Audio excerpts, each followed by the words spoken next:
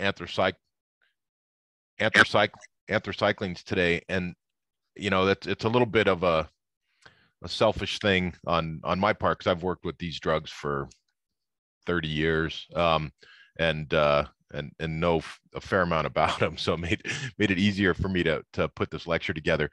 But I do think that, for drugs that are, I tried to get the numbers. They estimate that 1 million people a year get treated with anthracyclines for cancer, and it's certainly one of the most, if not the most, broadly used agent on the veterinary side as well, for both sarcomas and carcinomas, as well as lymphoma. And so, these drugs are so broadly used that I think that, talking about them and kind of going back and talking about the history and where they came from can really teach us some lessons, to those of us, involved in drug development today. And I'm going to end this lecture with talking about, actually, people are still pursuing new anthracyclines, which was a little surprising to me, because I actually hadn't followed that literature all that much. But there's still this idea that this drug class isn't dead, and we'll talk about that a little bit at the end. But I think a little bit of review of the drugs that are in our toolbox, where they came from, and because I think we have a tendency to ignore them.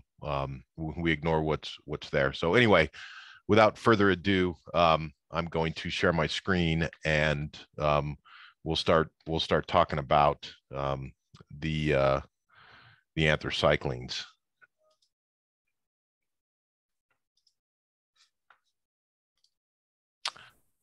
Okay.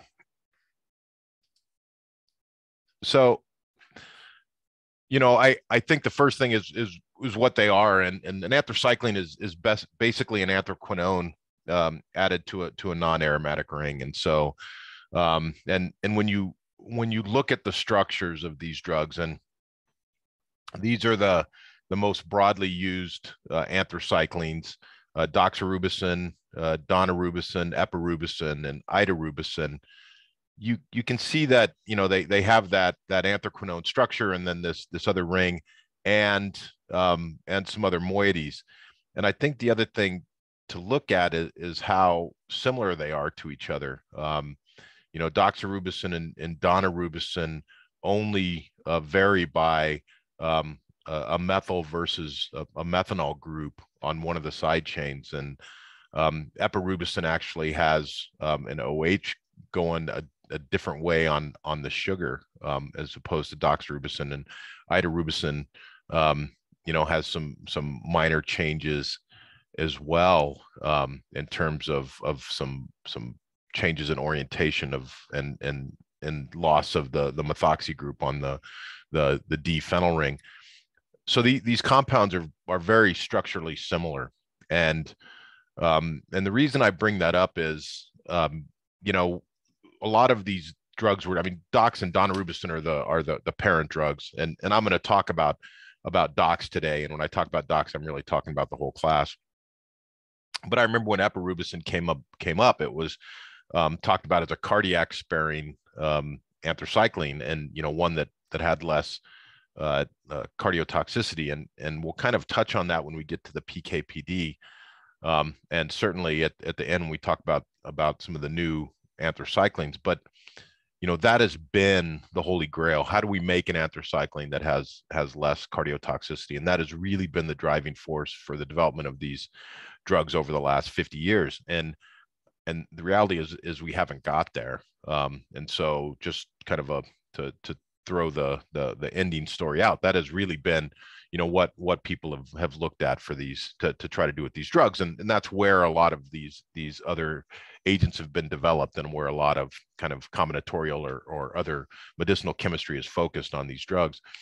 Now, besides the anthracycline ring, there's a sugar component, and the interesting thing is that the sugar component is critical to activity, as the aglycone form has been shown to be much less toxic and does not accumulate in the nucleus. So although we think about the business end of the molecules being the anthraquinone and that kind of planar structure, whether it interacts, in the minor groove binding DNA, or this quinone as an electron acceptor, and as we start talking about the mechanism of action of these drugs, it's really interesting that this sugar really seems to play a very important part in getting the drug where it needs to be effective. So the glycosidic component, or the donosamine sugar, is critical to its activity. Okay, and so it's not just the anthracycline, the anthraquinone group. It's also that sugar moiety. So those both really need to be there for the activity of the anthracycline molecule. Okay, so I went into this and I was like, well, should I talk about the history? And the reason I wanted to do this is because I think it's important that when we start thinking about these drugs, to know where they came from. And as it turns out, they're the Instituto Ricerca Pharmaceutica, which is basically the Pharmacology Research Institute in Milan, had been doing a lot of work actually in the 50s on looking at antibiotics that come from Streptomyces strains, and they'd got them from all over the world. And it turned out that the director, Drs. Bertini and one of the faculty there, Dr. Canavazzi, were collecting soil samples near a castle, the Castel dei Monte in Andria, Italy, and culturing strains, and they came up with a strain of Streptomyces that they coded as FI 1762, that was isolated in the summer of 1958. And what they realized quickly was that some of the isolates from these strains were really toxic, and they showed strong anti-tumor activity against Ehrlich ascitic tumors in mice. And again, I wanted to, so that this, 1958 doesn't seem that long ago to me. I wasn't born yet, just so you know, but it was, it's now what, 64 years ago. And what I wanted to show is that the science was really different back then, because what this is what's called bioautography, where they actually ran a thin layer chromatography to separate compounds, and then they basically put it up against a plate of bacillus just to see where you saw activity. And these spots are where those bacillus were killed, and those spots actually turn out to be donomycin and doxorubicin. And so both of these came out of these isolates. And these were bioassays. They didn't have the type of molecular analysis. They didn't have the type of even cells back then, cell-based analysis, tissue culture, strong animal cell tissue culture to screen these things. And certainly they didn't even have any high throughput screening. So this is really much a bioassay that they said, okay, there's some things that get separated on a thin layer chromatography plate that are really good at killing, in this case, bacillus strains of bacteria. So these are antibiotics. And this led to a lot of screening of isolates and chemical analysis that was carried out for the next 3 to 4 years. Here's a map. Here's where Andria is. Here's where the Streptomyces strain came. Initial clinical trials were carried out in Italy at the Istituto Nazionale di Tumori in Milan. My Italian is awesome, as you can tell. And it turns out that Dr. Di Pietro and the people in Milan had close contacts with people at Sloan Kettering, and they got very excited by some of the initial trials. And so trials in childhood leukemia actually started soon after, with the first results published in an abstract in 1965. And Dr. Giuseppe Canicinelli, who actually wrote the review where I got a lot of this information, had this in this paper here, where he talks about the roots of modern oncology and the discovery of the anthracyclines.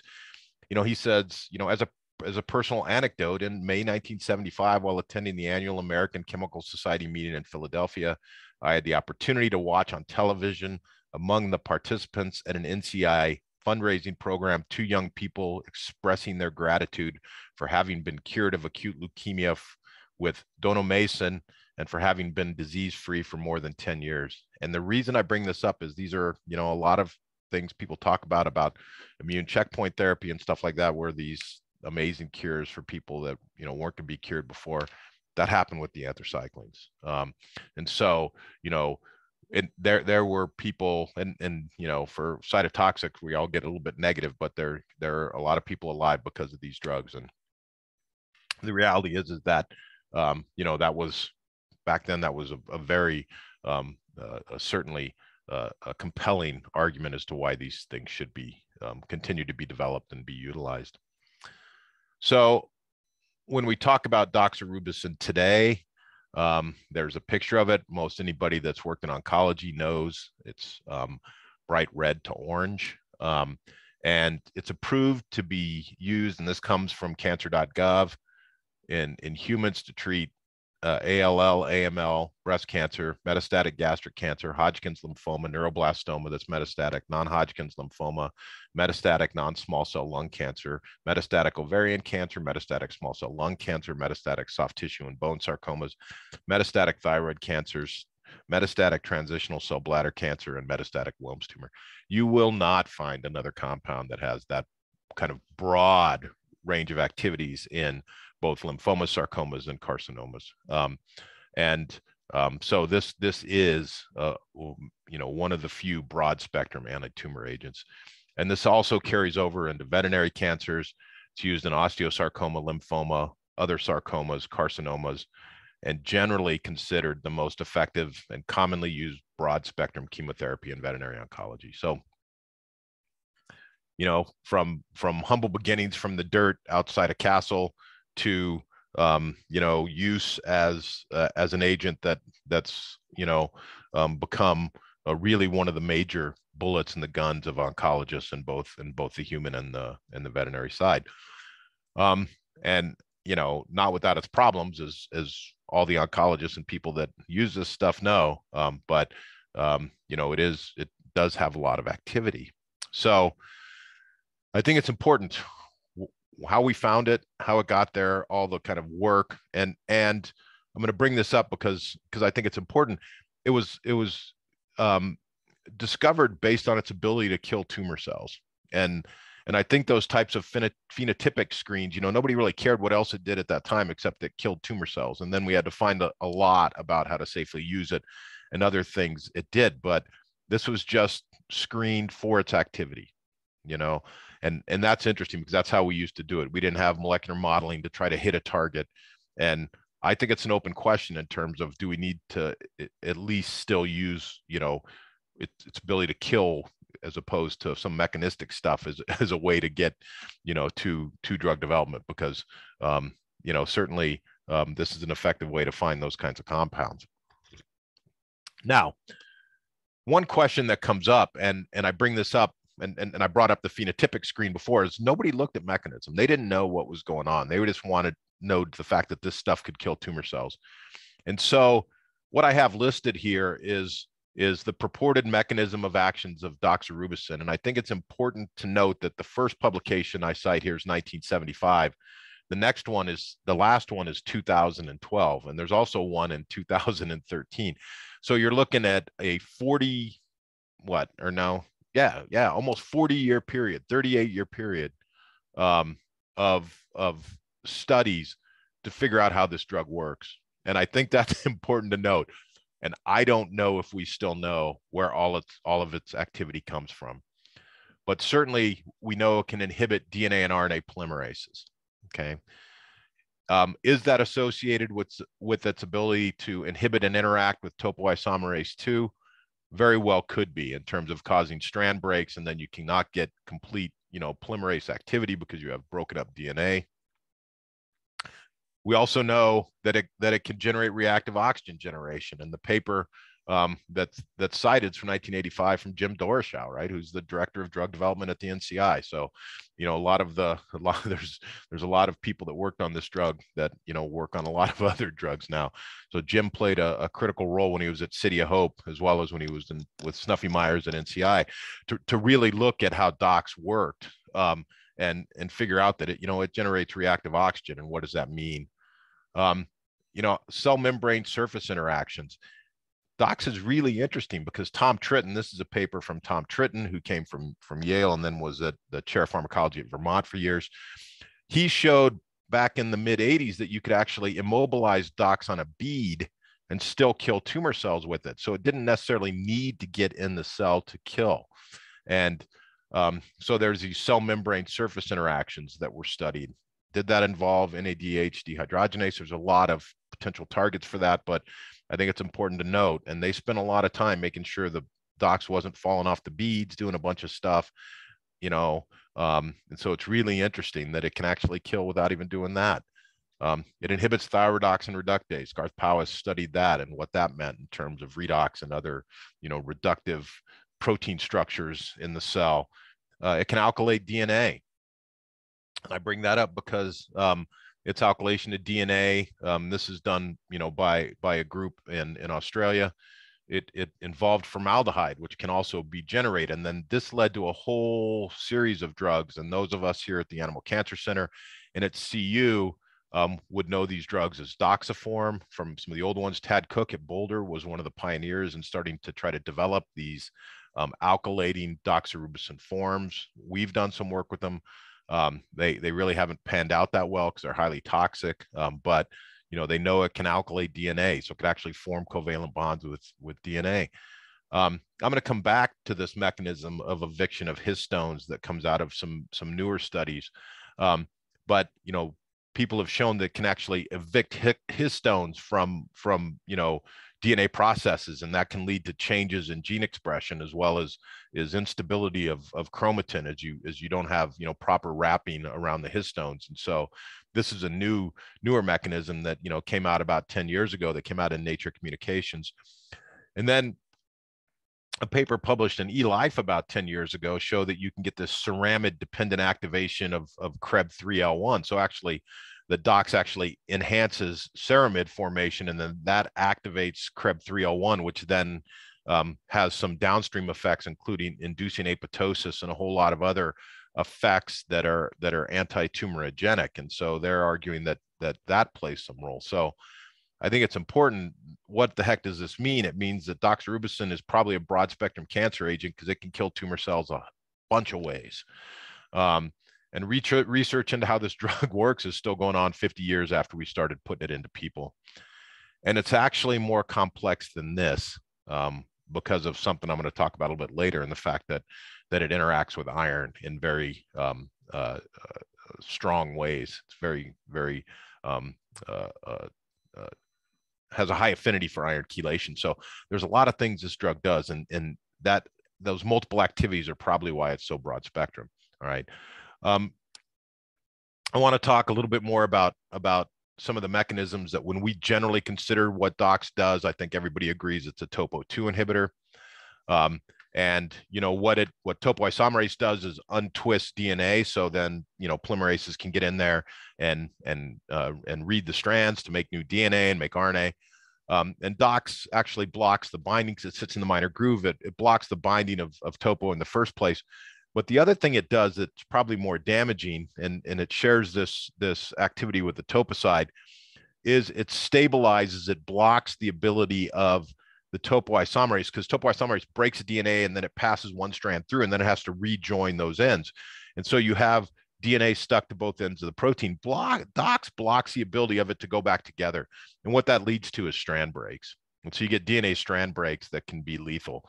And so this inability, dox basically stabilizes that broken form of the DNA. And so you get these strand breaks associated with this. So not only does it just block topo's ability by sitting in the minor groove and acting as a kind of an intercalating agent, it can also interact and stabilize that broken form of the DNA with topo, which can then lead to strand breaks. And so, and there's something also of note here. There's a compound here called ICRF 187. You probably know that better as a desroxazone or whatever, or Zenocard. And I'm going to get back to this later again, because this is kind of a little bit interesting that it plays a role here. And so that's how it interacts and blocks topo 2, and why we call it a topo 2 inhibitor. And I would argue that's probably a very significant contributor to its activity. The other thing it does, and everybody talks about, and they'll just throw it out and says DOX generates reactive oxygen. And the reality is it does. Why? Because it's a quinone. It's an anthraquinone. And quinones are really well known for their ability to accept electrons. And we like that, because the reason we like that is because this is what ubiquinone does in our mitochondria. So coenzyme Q is a quinone, and its job is to shuttle electrons. Well, DOX has a quinone inside that anthraquinone, that anthracycline ring. It has this quinone structure, and it's quite good at accepting electrons.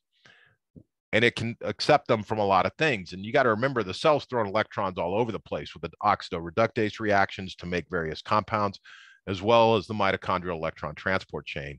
And so enzymes that have been identified that can reduce doxorubicin or NADH dehydrogenase, like I said, that might be on the cell surface membrane, and may be why DOX has these effects when it doesn't even enter the cell. It may be shuttling electrons around and just raising havoc on the cell membrane. NADH P450 reductase, that's not the P450 itself in the liver. That's the reductase form that accepts electrons to be involved in the oxidation reduction enzymes that P450 do. So this is also called cytochrome C reductase. But this we absolutely know, and Nick Bacher showed pretty clearly in the 80s, that this can hand electrons to doxorubicin, who then goes and hands them to oxygen to generate hydrogen peroxide and all the reactive oxygen species that we talked to. Xanthine oxidase, xanthine dehydrogenase, this is the one I did my PhD on this enzyme in terms of its ability to activate, anti-tumor quinones, which is why, I have this kind of long-term relationship, so to speak, with doxorubicin. And so xanthine oxidase, xanthine dehydrogenase, these things that throw electrons around when they're converting, xanthine to uric acid, and, involved in hypoxanthine and adenine metabolism. Nitric oxide synthase can also do that. So anything throwing electrons around, DOX is there to catch them. He's quite good at it. And the big one, the mitochondrial electron transport chain. Jim Dorshow and Steve Ackman, when they were at City of Hope, made very significant contributions in understanding this, and they actually mapped where DOX can actually get these electrons. And why this is important is that DOX actually interacts with cardiolipin, which we're going to get back to in a minute, which is actually one of the major lipids in the mitochondrial membrane. So it actually sits, it has an affinity for the membrane. It sits in there and sucks electrons off, hands them to oxygen, and generates all these reactive oxygen species. And if you take isolated mitochondria and you throw DOX in there, it absolutely does this. And so, and they've kind of mapped where it can grab those electrons. And those papers came out in the mid 80s or later 80s. So yes, DOX can inhibit topo 2. It absolutely can generate reactive oxygen, and I think those are probably two of the major things it can do, and those play major activities with why it does what it does. But you can't discount the others either as playing some role with regards to its cardiotoxicity, as well as its ability to kill tumor cells. And I got excited because I figured I could use an Iron Man cartoon in my lecture. So and DOX and iron, and what is it about DOX and iron? And if you just got bored and decided to go look at the structure of EDTA or desferoxamine or a lot of known chelating agents for divalent cations, including iron, you'll see a lot of structures that look like this. These lots of O's together to have lots of unpaired electrons sticking out to interact and chelate, or to kind of to hold tightly but not bond covalently, just to chelate and cage. Iron, and DOX does it really well. It binds avidly to iron. It can form a 1-to-1, a 2-to-1, or a 3-to-1 drug to metal complex. And it has an overall affinity constant of 10 to the 18th. To put that in perspective, I looked this up. Ferritin has an affinity, and ferritin's job is to bind iron. The affinity of iron for ferritin is about 10 to the 10th. So actually, DOX has a higher affinity for iron than ferritin. And this can cause a lot of problems. It can cause dysregulation of iron regulatory proteins. It can cause alterations in ferritin iron accumulation, and it can inhibit ferritin iron release for cellular processes. And this has been kind of indicated as a potential mechanism of DOX cardiotoxicity, this dysregulation of iron and inability of the cardiomyocytes to handle iron appropriately. And it very well could be true. So this ability of DOX to interact with iron is important as well. Those of you schooled in redox chemistry are probably thinking right away, well, now we got something that generates reactive oxygen bound to one of the ions that plays the strongest role in Fenton chemistry to generate hydroxyl radicals. That's true too. All of a sudden now you have a molecule capable of throwing electrons around next to another molecule capable of throwing electrons around. Does that facilitate, the generation of more reactive oxygen? And the answer is probably yes. And the reason I say that is because people have done studies with DFO, desferoxamine, ICRF-187, or desroxazone, which are all chelators. Those can decrease the toxicity of DOX. So taking the iron away from it can make it less toxic. And so this interaction with iron seems also to play a significant role in what it does. So what about DOX going into people? All right, so we talked about where it was found. We talked about all the little things it can do biochemically. What about its toxicities? And it shares many of the common toxicities, common to cytotoxic chemotherapy. It has hematologic toxicities, leukopenia, bone marrow suppression, thrombocytopenia. Although thrombocytopenia is a little more rare with DOX.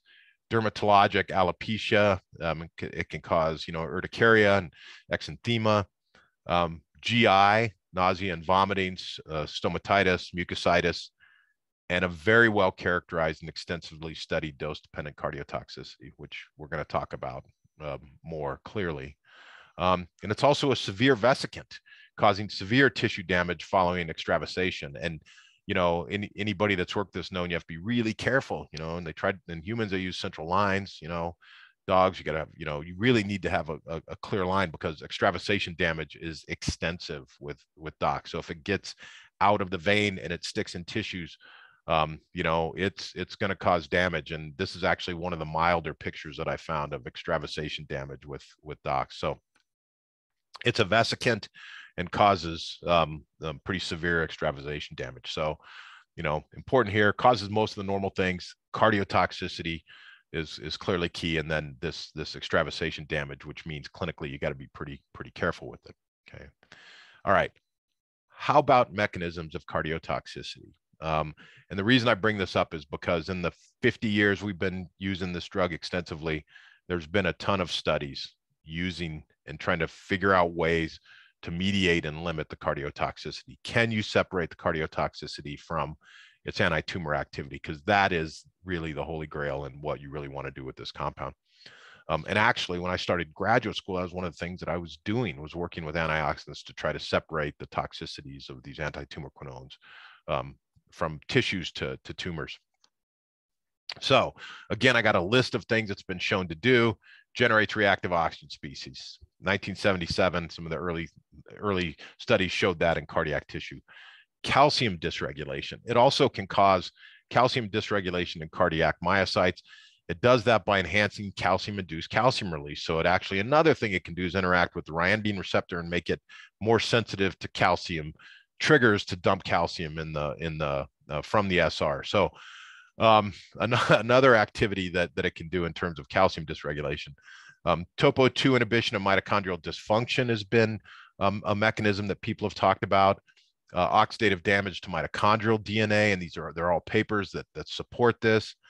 Iron accumulation in cardiac myocyte mitochondria. Induction of death receptors in cardiomyocytes. And this is a paper that came out in 2017 that showed that if you treat cardiac tissue with if cardiac tissue is exposed to doxorubicin, it actually induces more death receptors and then responds to DNA fragments and trail and stuff like that. And you get apoptosis of cardiac myocytes, which is not good. So there's a lot of, again, holy schmoly, lots of different things. And I'm going to talk about this one at the end because it's really interesting, is topo-2 mediated DNA damage and histone eviction, they think as a pair causes cardiac damage. And again, I'll talk about that in at the end with some new anthracyclines that are being developed.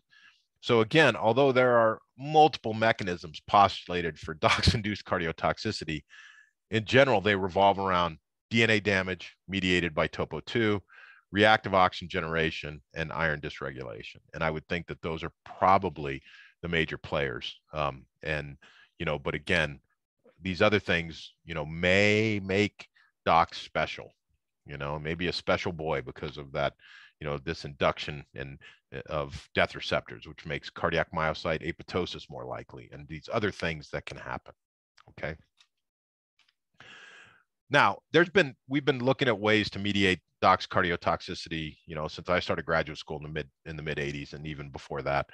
And you know, the one that's really come up and is used is dexrazoxane, and it actually is called Zenocard or cardioxane, and it's known to be protective. And you know, initially you'd think, okay, this is an iron chelator, and so it's gonna, you know, do this by blocking free radical generation, which is what people were thinking when they first did this. It was always interesting to me because I knew that not all chelators did this, because EDTA does not protect against DOX-induced oxidative toxicity. That was kind of danced around by saying iron chelated by EDTA could still redox cycle. Again, not always the most satisfying answer. Deferoxamine worked better, but, you know, not great. And dexrazoxane kind of came out of some screens. Like I said, it was called ICRF 187 initially, and it works. But the crazy thing about it is it also binds to topo-2 beta and prevents anthracycline binding. So part of the reason that, you know, that doesn't discount some of these topo-2 methods in terms of, you know, it's not all free radicals, it's not all topo-2. Maybe it's both. And so, and dexrazoxane is an effective drug to be able to prevent this, actually plays a role in both of those. And so, again, maybe fits, you know.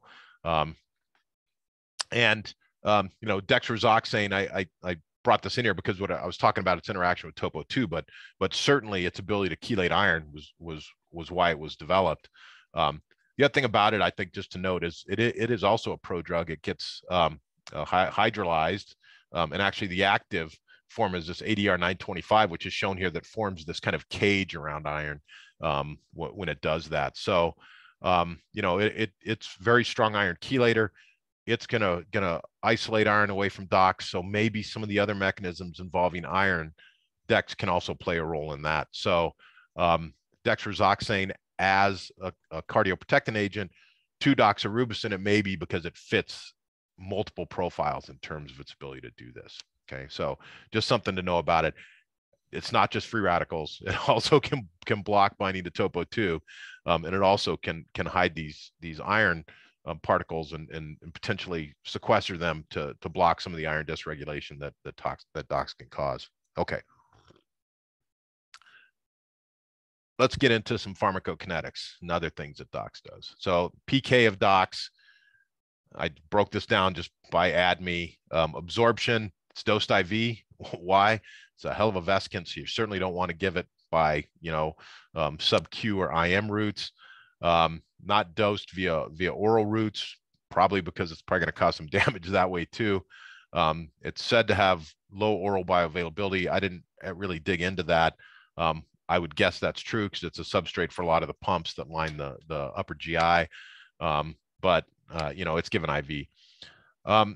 It's also dosed using a 10 to 30 minute infusion.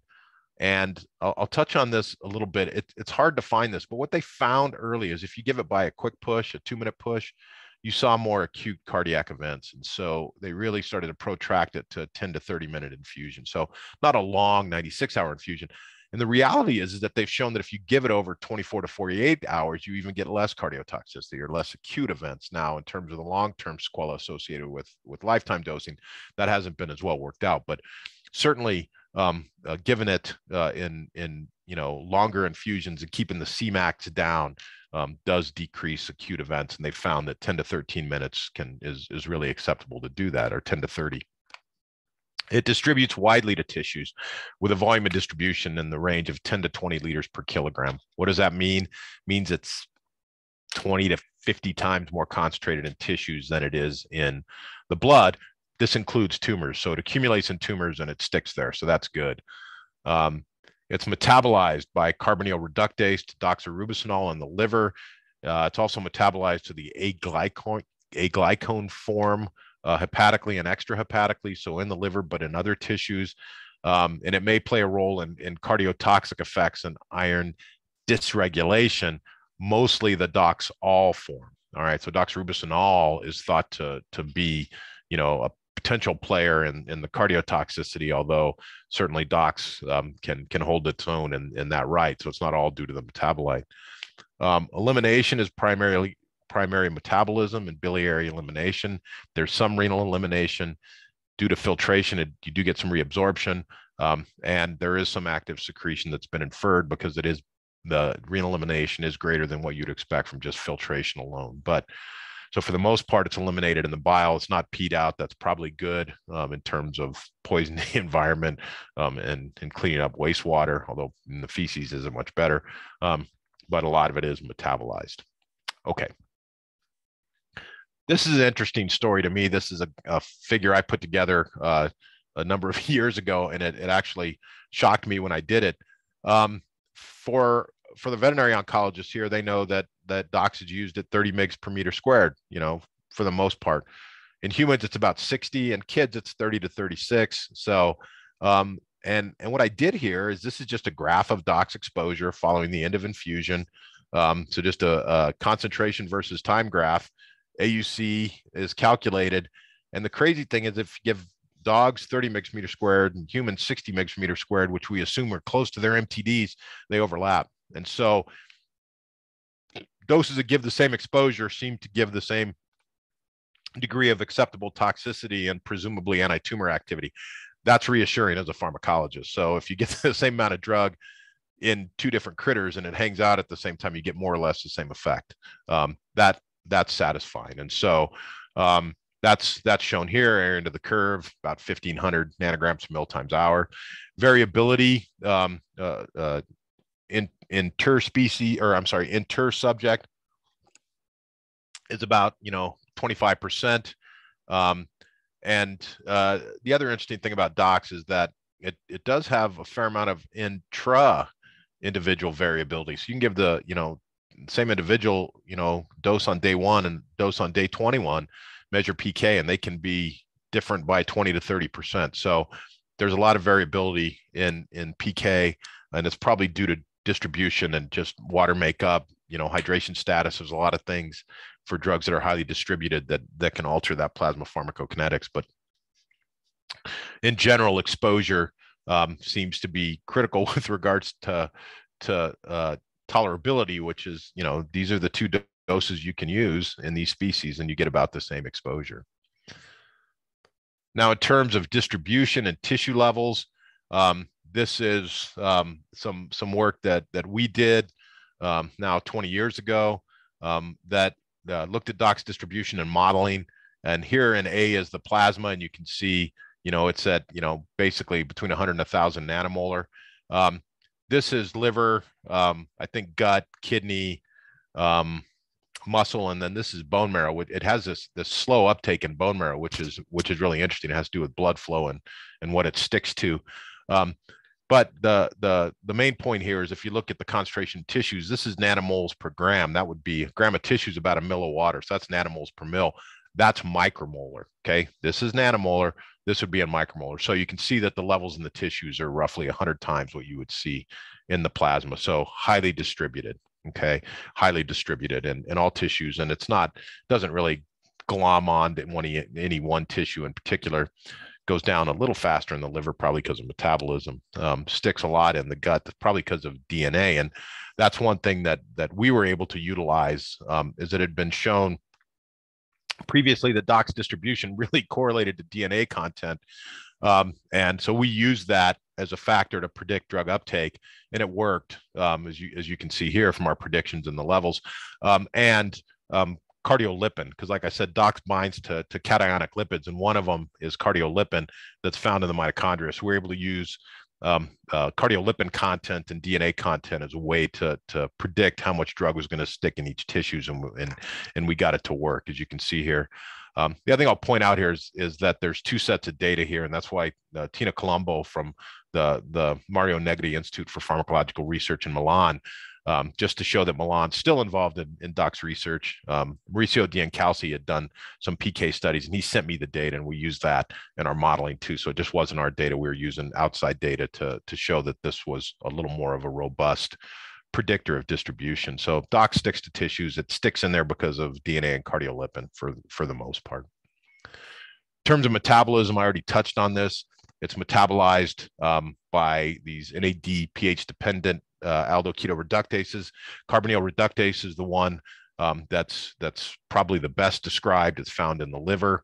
And it reduces, all it does is it reduces this carbonyl here to this alcohol. And so that's the only difference between doxorubicinol and doxorubicin is this reduction of this carbonyl here to an alcohol. And that does have some differences in activity. So subtle differences in the structure of these molecules can lead to differences. This is excreted in the bile. Some of it's excreted in the urine.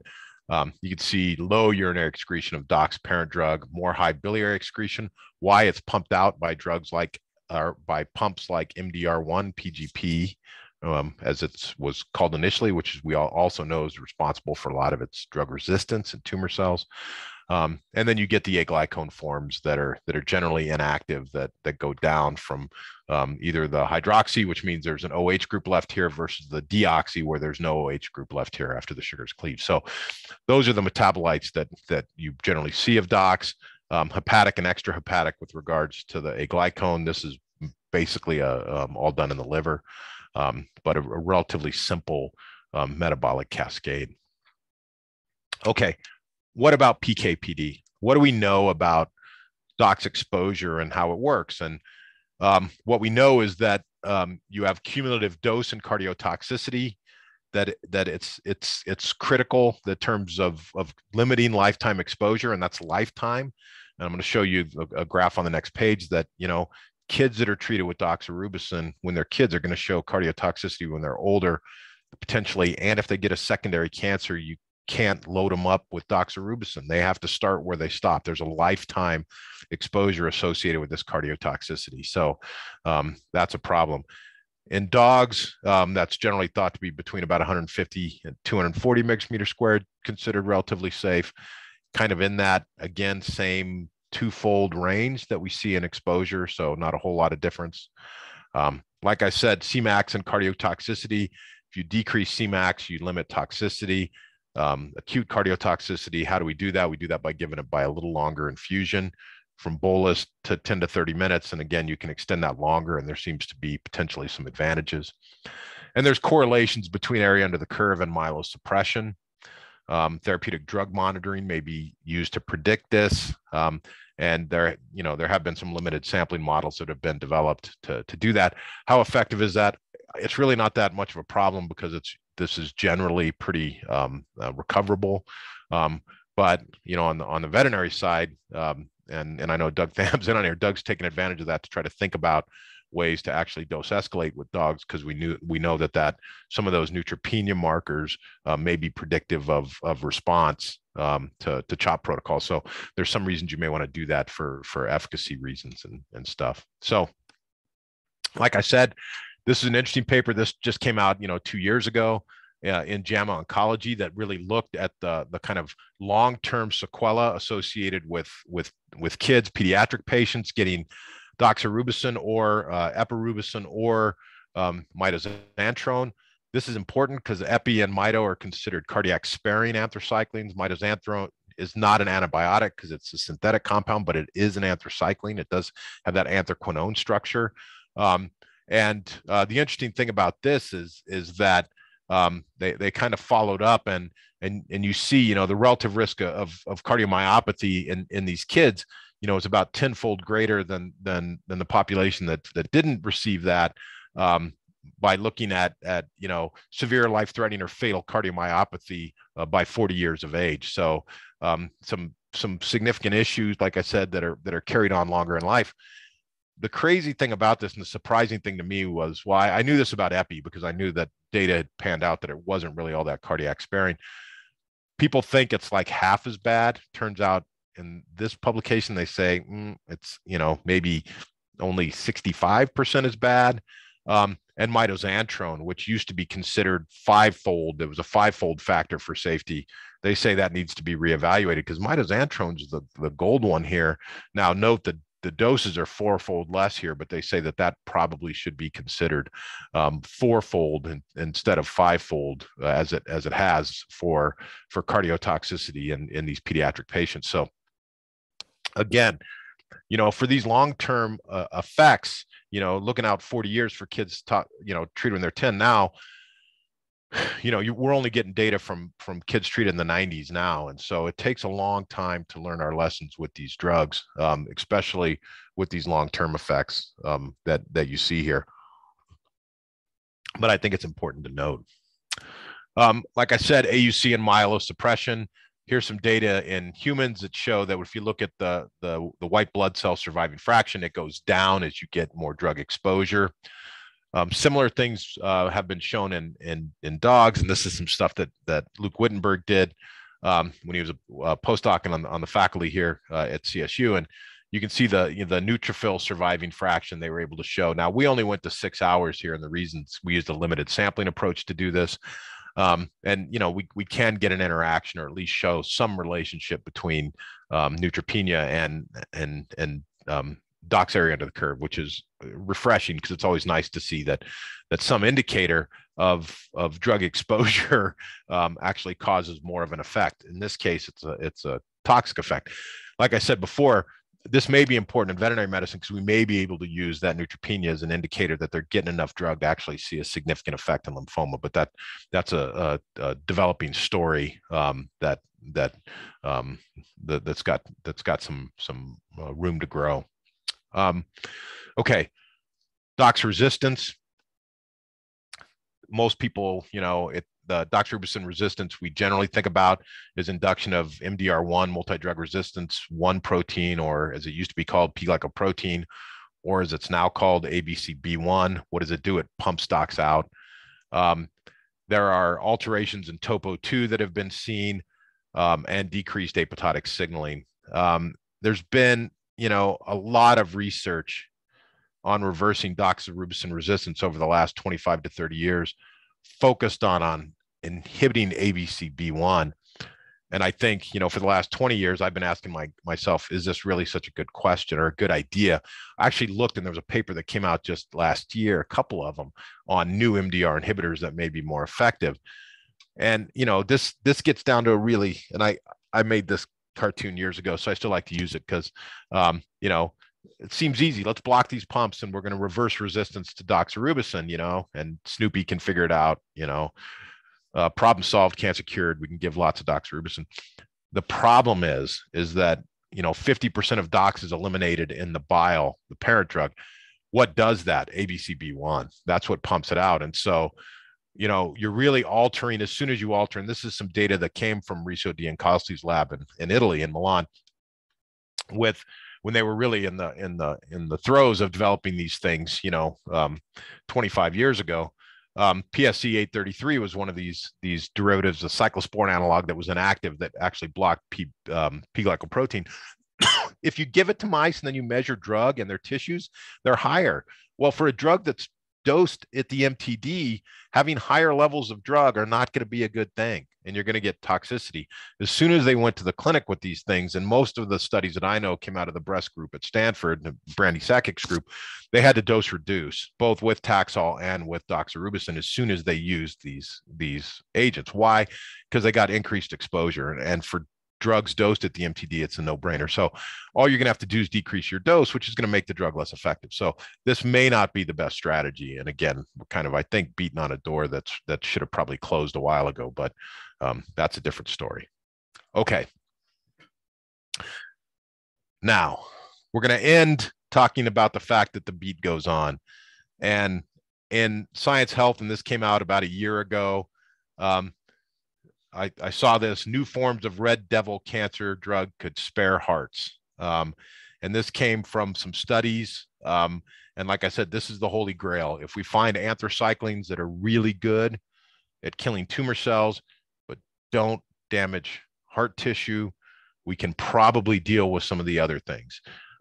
Broad spectrum utilization of this drug means that, you know, if you could control the cardiotoxicity and didn't have those long-term effects, man, it could be, you know, a lot better. And so they're still looking at those. This comes from some work that came out of, and I'm not sharing all of it. This is the, and I'm sparing a little bit here. I'm holding a little bit back. So I'm actually going to do another paper on this in our journal club tomorrow. So those participants in here that are watching, I don't want to blow all the thunder out right away, but there's been some medicinal chemistry in this aclarubicin drug, and what the hypothesis that these guys came up with, and I touched on this in the cardiotoxicity, is that they've got some data that suggests that the doxorubicin cardiotoxicity is you know, due to the topo 2 alpha component, and that you know, you need both of you need topo 2 alpha inhibition, you know, like, and that was one of the slides I showed that desresoxone can block, and so they think that, you know, that may be why it's cardiac sparing.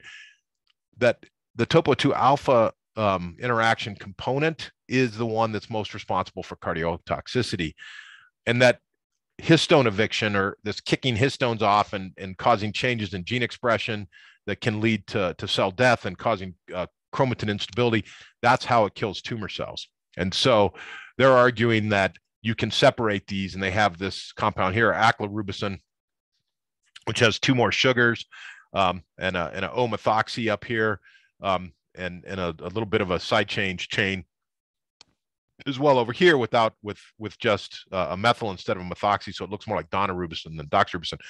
But you know, the point here is that, you know, they're taking the anthracycline ring and they're making some more modifications, and they can change activities, it seems. Okay, now we'll see how this comes out in the long run, because I've seen this before with epirubicin and with you know, the cardiac sparing, and there was some other N7 analogs and some side chain things over here that people done, you know, 25 years ago that were supposed to be the, you know, the bee's knees, and the next thing that didn't pan out. So, you know, with anything, you know, I'm talking about, I just gave a lecture on doxorubicin, you know, and that drug was discovered and put into people, you know, as early as 1965, which was the year I was born. So it's 56 years old, right? And we're still learning things about it. I think that's the lesson, the take-home lesson for everything that we're doing. With all the drugs we talk about now, we still learn something about Gleevec today, and it's 20 years old. It's a baby relative to doxorubicin. We're still going to learn new things about IPI. We're still going to learn new things about nivolumab. We're still going to learn new things. It takes a while, you know, and FDA approval is not the ending. That's really just the start, because that's the focus of the drug company. Now the rest of us get our hands on it, and we can start looking at what this stuff does that might have been behind the curtains. And I think that's the strongest take-home message I would give about doxorubicin, is that it's relevant today because 100 million people a year get it. It's also relevant in terms of drug development, because in general, we don't kill women with it anymore because we know how to dose it better. We have cardioprotective things, you know, and I bring that up because when I was a grad student, they said, you know, 1% of women are killed by chemotherapy that are undergoing adjuvant chemotherapy for breast cancer. That was in the, you know, the late 80s.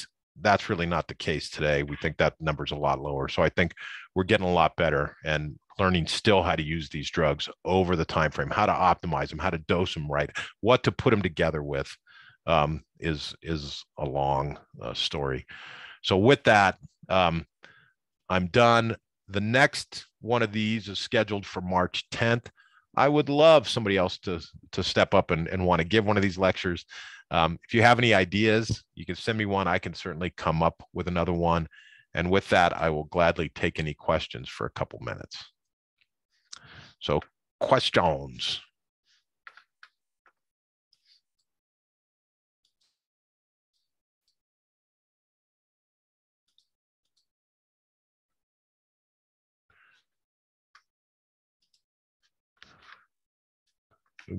Nobody's got any questions? Is everybody asleep now?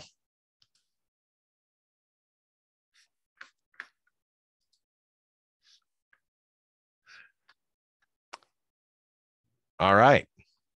Well, if no questions, if you come up with a question you have later, or you want to ask me something or talk to me, please feel free to send me an email. As you can tell, I like talking about drugs, especially old ones I know a lot about. The newer ones I still have to learn a little more about before I can ramble on as long. So anyway,